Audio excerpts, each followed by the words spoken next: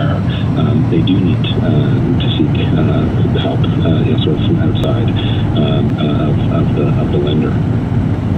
What is your response to what Tony Irwin has to say there about the protections, I guess, they're thinking of for people borrowing money?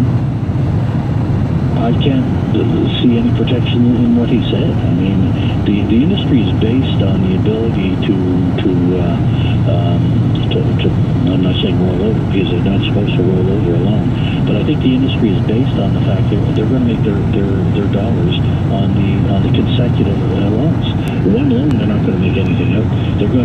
What they're trying to do is basically carve out a niche of people who are willing to continually go in and borrow and just increase the amount they're borrowing from them.